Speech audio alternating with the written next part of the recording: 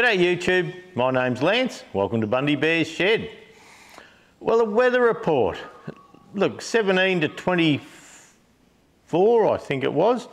I half forgot that, and showers. But look, it is a bit overcast outside. Certainly a chance of a shower. But last week we were supposed to get 15 millimetres, and I sort of got stuff in the shed in a hurry if I could. And Plasma Dave come for a visit, and I gave him some of the old toolbox and some of the shelving, the expanded sheeting that the blue boxes go on, the parts boxes go on, and had a yarn. And so I thought, oh well, I've got everything out of the rain that needs to be out of the rain pretty well. And then we got 1.5 millimetres, so it was a bit of a fizzer. But look, it doesn't matter. Yeah, it's hopefully we get a little bit though. Over at the orchard in preparation for the rain, I thought, oh well, if we're getting this 15 millimetres of rain, I might water the orchard. So I spent a day and a half watering the orchard, and I've only got about a quarter of the tank, well not even that, out of the big tank out the back left. And I thought, well, I'll water the orchard. It certainly needed it anyway, and the rain will top that up and it'll make it a real good water. So yeah, I used a fair bit of our water up doing that, then it didn't bloody rain. So yeah, we just got to wait for rain, but we are coming into the stormy season, so yeah, let's hope something happens there. We'll just see how it goes. Most of the week I've been doing work for Queensland Tractor Spares, but I have been spending a lot of time sorting parts out, and I've been cleaning up the toolboxes and wiping them all over and that, and you might be able to see on this Renegade toolbox here, the Renegade wording. Yeah, the bloody Renegade wording. I had a bit of, but because it was near the vise there, that end of the box had a couple of oily splatters on it and that, and I had a bit of brake cleaner on my rag, I used like a Chuck's cloth sort of thing, on a rag, and I thought, oh, I'll give the box a wipe, so I wiped the oil off and all that, and I wiped across the Renegade, and the paint started coming off in the on the rag. So I spent a little while with a bit of, I let it dry, then I spent a bit of time with my finger with a bit of brake cleaner, right, trying to clean it up where it smudged the smudged the logo. So that's up to shit. But look, it's looking okay. I'm just whinging really. But I reckon now if I put a tiny little bit of polish across the top, where the black is smudged onto the red, I could probably polish the top off there. So look, that might happen yet if it annoys me enough. See how we go. But I also went for a lap into Trade Tools. Last week they had a drill and angle grinder kit on special, and so I went and bought it. And so I've bought a Makita 5-inch angle grinder, but this is a brushless one. Now the reason I went this way is I have a brushed one, and it gets really hot around the brushes, and I'm sort of not sure what was going on there. So I thought, look, and I also have a drill that I've buggered a gear in the gearbox on the drill. So I think it's low range where all the torque is. I think I buggered a gear, but the fast works or something like that. But so they had a deal going on in there, and you could buy, oh, that drill, that's way heavier than the drills I've been using. Yeah, proper tradesman quality. It's a hammer drill, and yeah, it's got adjustable torque settings and things like that for screws, and yeah, so it's a pretty good, yeah, I'm quite pleased with it. High-low, not that I need the hammer on this, I have a larger Makita hammer drill, but yeah, you got that. And they usually come with a couple of 5 amp hour Makita batteries. And so for the $600 you got these two and 3 batteries. Now the batteries, a month or two ago I bought 2 6 amp hour Makita batteries for $369. The batteries are bloody dear. But I got extra batteries, and they throw an extra one in for the deal. So So for the moment, this is a 5 amp hour. They threw 5 amp hours in. So I'm all set up there. I've got where I have my battery rack up there, but up where I'm shifting the stuff out of the shipping container, I've got some bookshelves, and there's another row of 4 there. So I'll probably bring them here. Maybe put them on the bench over there, so they're handy for that. So, yeah, I upgraded the drill and that. A mate's got one of these Makita. It's got a chunky brushless body like this in a nut gun. 3/8 drive. Man, do they put out some torque. Like, I have the little one, the lighter duty one, and it's fine for round engines and that. It's all you need. But yeah, for the size of them, they put out some stick. So yeah, that's something new for the shed. So yeah, I have the big drawer over there is full of Makita stuff. The one with the Renegade, with the smudged Renegade on it. But now I've got another box, another drawer down on the black tool boxes for the Makita stuff as well. So yeah, that's a bit of an upgrade, which I had been sort of looking. Well, I'd been looking at the skins, and just the skins were like $330 each or something like that. So for $600 for the drill, the skins, the charger, the transport box, and a few batteries, well, yeah, it was a good deal, so worth having. I think I bought a couple of little magnetic trays too. They have a little magnetic tray, and the bloody thing's this wide by so long, and just an ideal size if you're just popping something out quickly, and yeah, you only want 3 or 4 screws to hold. So at the moment I've got the fuel tank out of the pressure cleaner still, and I've put red coat in it, and look, it'll be dry now. I just need to take time and put the fuel tank back in, and probably keep it out of the weather a bit more than I have been. I've been a bit slack there, so we'll see how we go. But that might be a today job. If it showers, I might be doing that. We'll just see. But most of the time's been on the shed cleanup. You'll see a few parts boxes around up on top of the Renegade. That's where the filters are starting to build along there.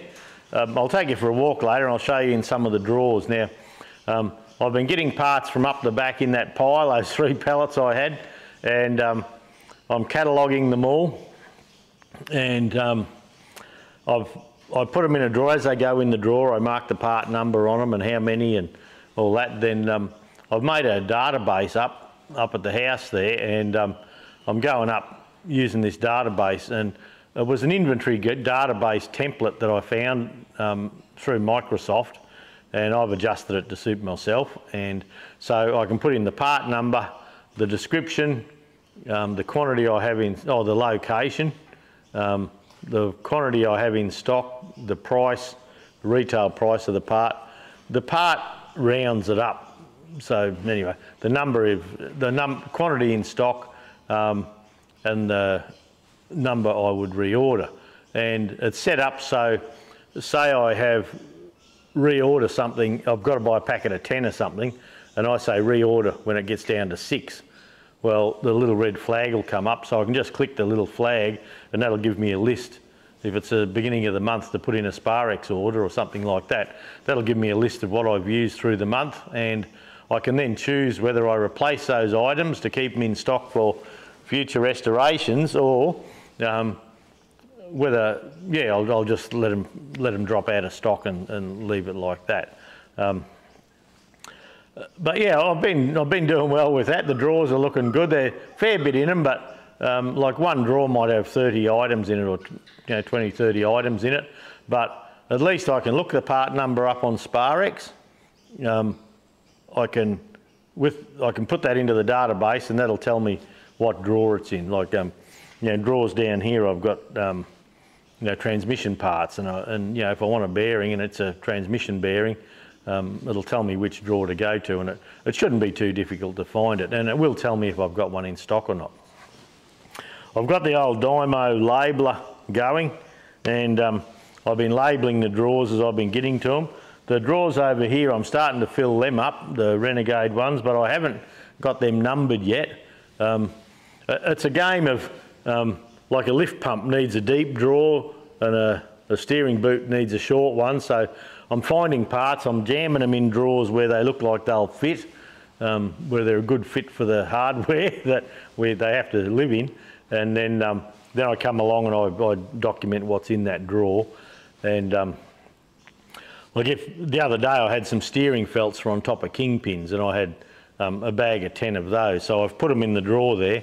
Then later on I found I'd already had some up the other end there, so I can look it up, I can put them all together in the same place. So it's an inventory system set up sort of like Queensland Tractor Spares, but it's just so in my retirement I'm not buying parts that I've already got here that are just lost in the humdrum of it all. So yeah, we'll go with that. We still haven't heard with the sale of the business yet.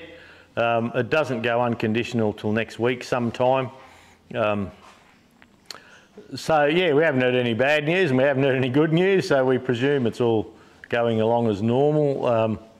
If they need an extension or something like that, there's no problem doing that. We're not going anywhere, and it's pretty good. The shed cleanup's going well though. I've got, you might notice this bench is clean. These are the Renegade parts boxes I'm buying, and you'll notice there's no little square red ones in here because I've nicked them for another job. And so I have a look at what I need and I shuffle, and like that might be okay for you know little rolls of wire and things like that to keep them tidy.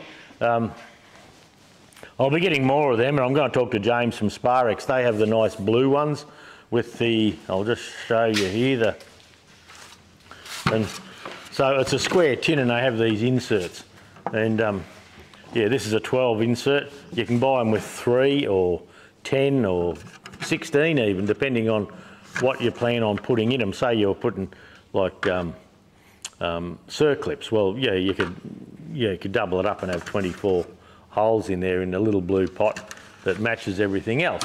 So I'm putting a lot, oh, sliding on my seat here. I'm putting a lot of time. I'm just checking over there that I'm just checking over there that I'm recording the sound. I've got the Tascam on because it's a bit rowdy outside and things are knocking and banging a bit, so I'm just keeping a bit of an eye on them over there. I've probably got it a bit hot. I can see a little red light coming on when the sound peaks, but I can probably pull that back a little bit, I'd say. Oh, a couple of spots of rain on the roof. How good's that? But yeah, with a little dyno, little dyno tagger here, we've tagged the drawers. I'm up to 35. Yeah, those two are 35. Then I'll have another 1, 2, 4, 6, 8, 21 there. I've split the top over there into halves just to make it easier. You know, you're not looking at such a big area. So I'll have 50 something drawers for parts. Now whether I'm going to fill them up or not, I don't know. Like the one I have over here with fuel taps and that in it, well, you know, your TED 20, your brass ones with your cork and all that, and your 2 bolts holding it in. Well, whenever I see one of them, I grab it and it's gone in that drawer.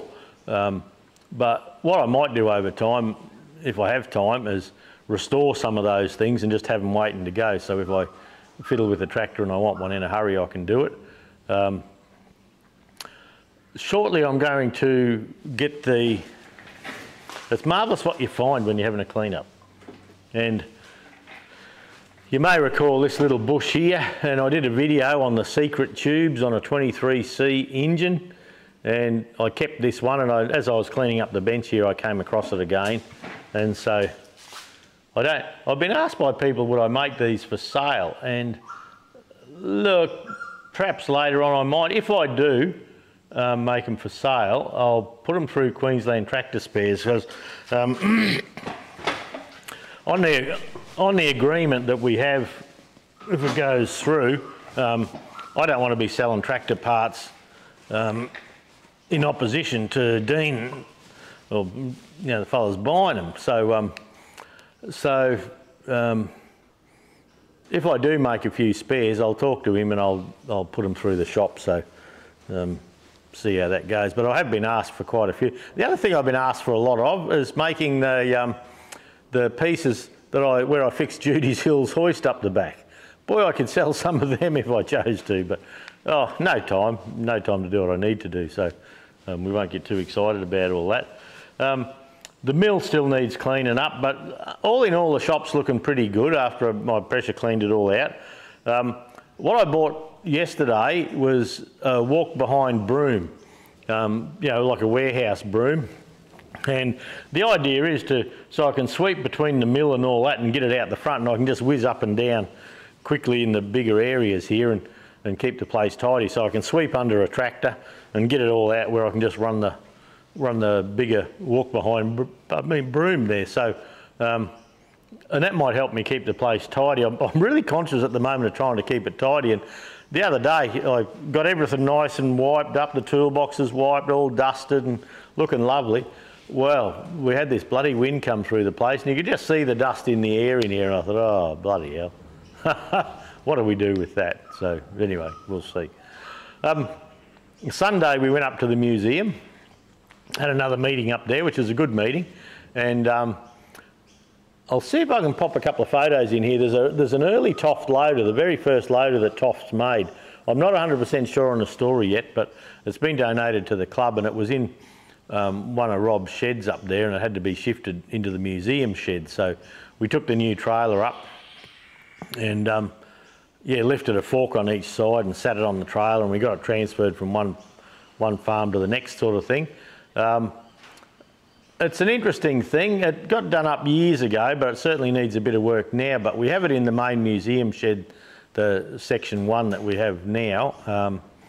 So it needs a bit of work. I think the Lions Club did it up years ago, and there's bolts missing in places, and to shift it they had to take the boom off, and I can't see the bolt for that. We'll have to measure up and buy bolts for that and put this boom on, but it was all cable operated, so we might have a look around for a bit of good cable. We're not going to use it, it's just we'd like to have it as a static display, as you know, the first one, and then the master built one that the club's got we can bring in. But they got the master built one done up for Agro Trend, but the bloody slew cylinders are pissing out. The dirt excluding seals are just cracked up and bloody mess. But anyway, that's fine. And yeah, last Tuesday I got a message that said, oh, some of the stuff was at Agro Trend still.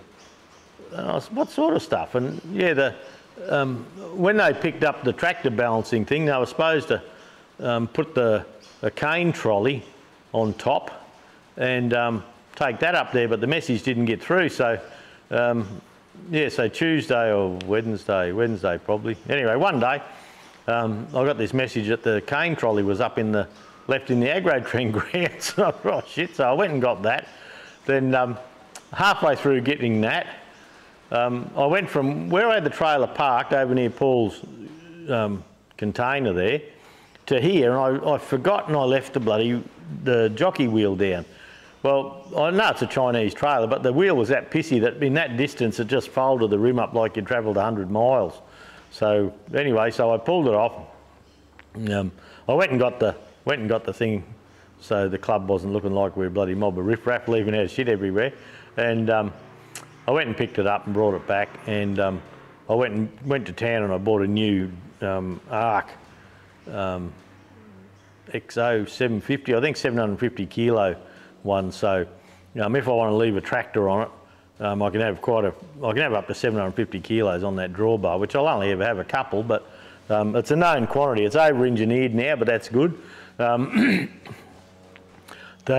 heavier duty wheels are 225 instead of the 195s for the new trailer. We're still waiting on them. I was talking to Barry Friday, another couple of weeks he reckons. But I did notice the other day,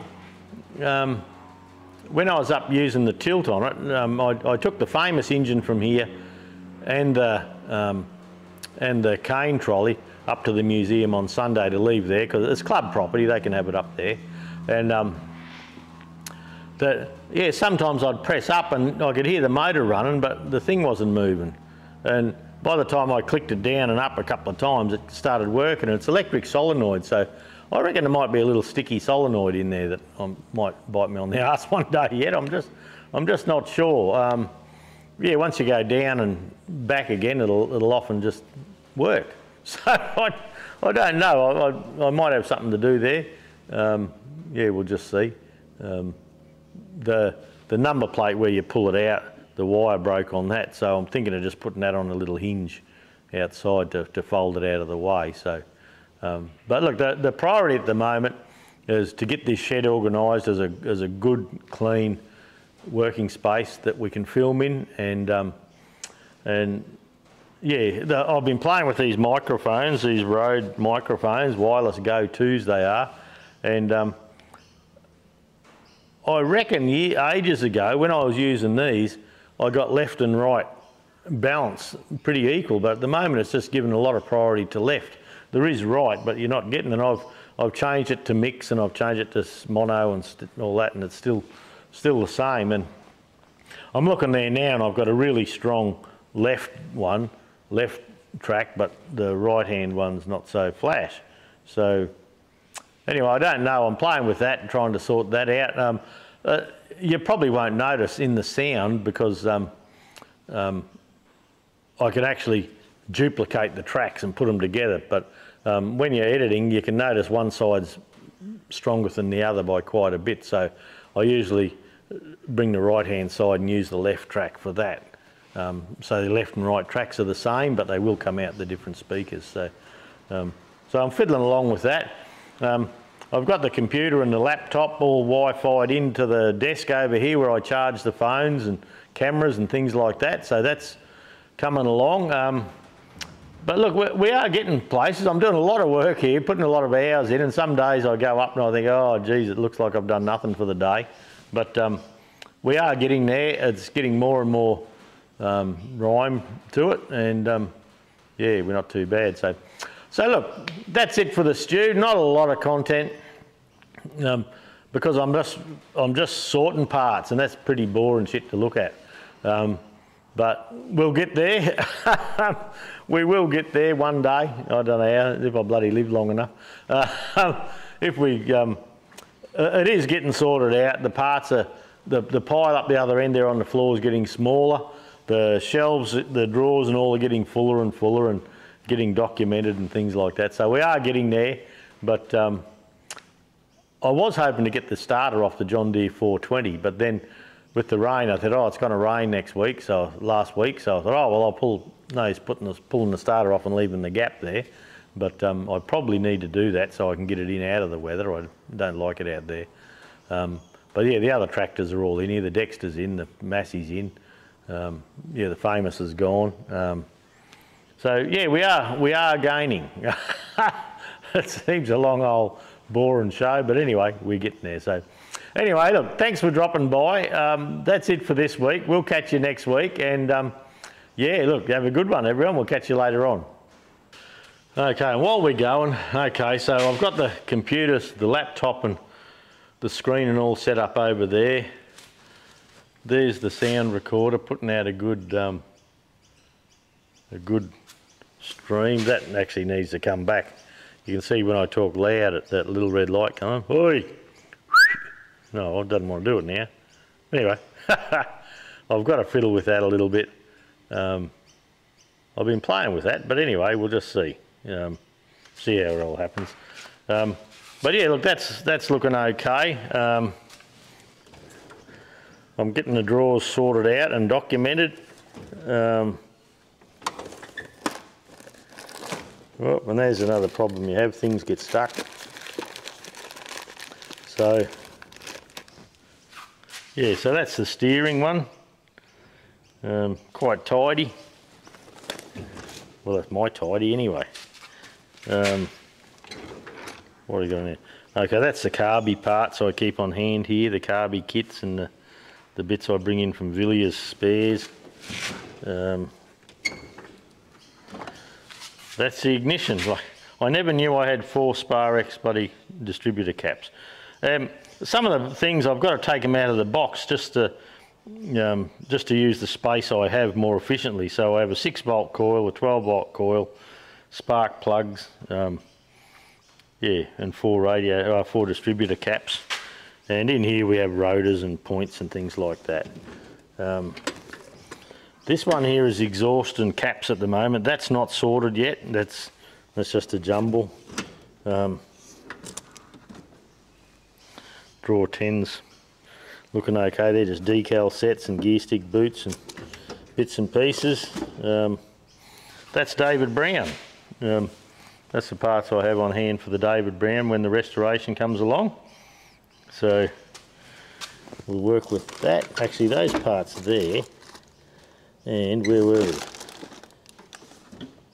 No, I must have shifted them. I thought I had some more of them there. Anyway, not to worry, but yeah, the filters are up there. You can see the numbers on the shelves, on the drawers I mean, just to keep it there. There's where it's smudged a little bit. So we'll try and tidy that up if we can. Yeah, bloody filters, and it's time to put in another CRC order. And over here we're just working on, that's lights.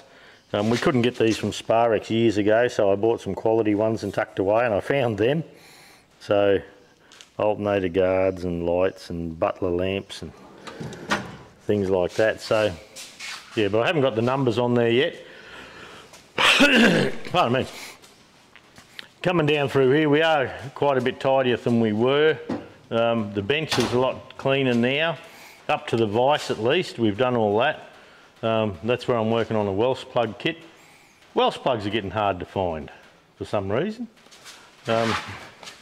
This here is, that was a nice little kit I bought at Trade Tools. Hang on, I'll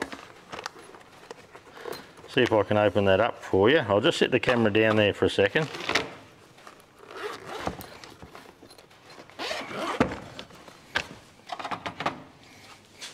There you go, nice little file set.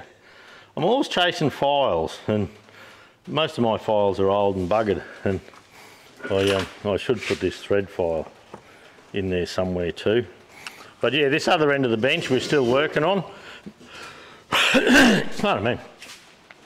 Okay, I timed out a bit, but yeah, this bench here, if I can get out of the light, I've got tidied up. I put the big magnetic chuck there. Those blue boxes, they're the Sparex ones, and they're a good thing. Their part number is S2421. There's 14 in Australia, and they're the inserts that you can change.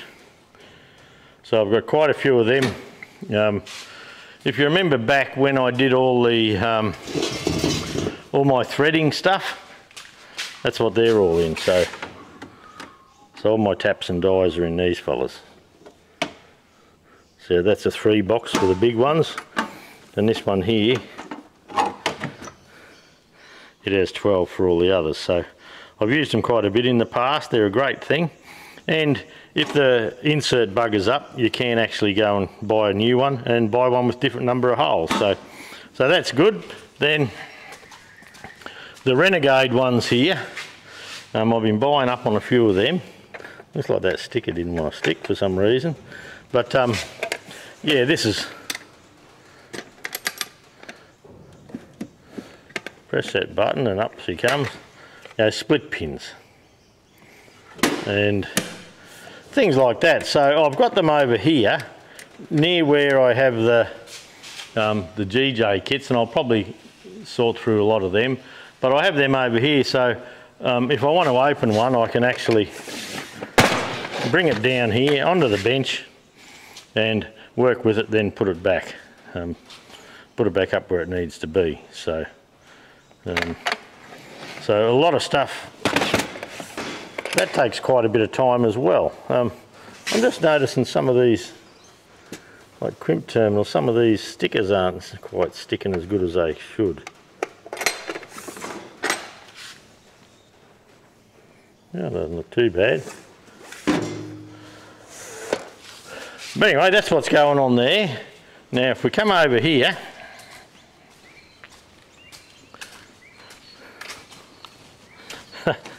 there's the wheel. You wouldn't believe that that would bugger up from over at that little shipping little container over there over to here so badly. But anyway, we have a nice one on there now, so I may even pull the wheels off this, and the rest of the frame's stainless and it does look good. I might just put a foot on it. But anyway, I don't know what I'll do with it anyway, so we'll just have to see. But yeah, the tractors, forklift's in the road. The tractors are all over there where they need to be, and we still have this nice clean area coming up through here. And we're all the boxes and packets from parts and all that, we've nearly got a bin full. But all in all, it is looking pretty good. I'm looking forward to getting that little broom, but I am liking that I can pressure clean the floor. There's hoses that I haven't got anywhere for yet. I've just stuck them there next to the bucket. They'll go in the bucket shortly, and they'll go over here with the hoses and thermostat housings. I've got to have a thermostat housing drawer, but it has to be a deep drawer. So anyway, there's JD's engine. I'll have to ring him and see how he's going with a piston. But apart from that, yeah, the shed's looking pretty good. Catch you all next week, eh?